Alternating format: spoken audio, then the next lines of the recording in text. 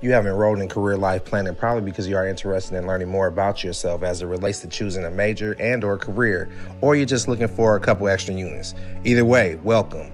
I do hope that you learn more about yourself and have some fun along the way. Some of you don't know what you want to major in or what kind of career you could be interested in, while some of you know exactly what you intend to major in and what kind of career you wish to pursue.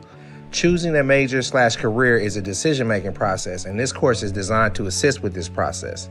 Each topic in this class provides you the opportunity to engage in some kind of activity that connects with the decision-making process of majors and career aspirations.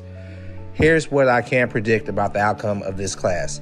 For those of you who are undecided in your choice of major, some of you will at the end of the 12 weeks still be undecided, while some of you will have a better idea about what major career could be a good fit for you. One thing is for certain, two things for sure. This class is not meant to be a magic bullet that guarantees anything. But it should go without saying, the more effort you put into this course, the more you will benefit as you work through the decision-making process of choosing a major and career. For those of you who know what you want to major in and what kind of career could be a good fit for you, then the outcome for this class is that you will confirm you are on the right path. Additionally, you will have the opportunity to explore other career options and be exposed to resources that will make you feel positive about your academic journey. And I welcome you on that academic journey.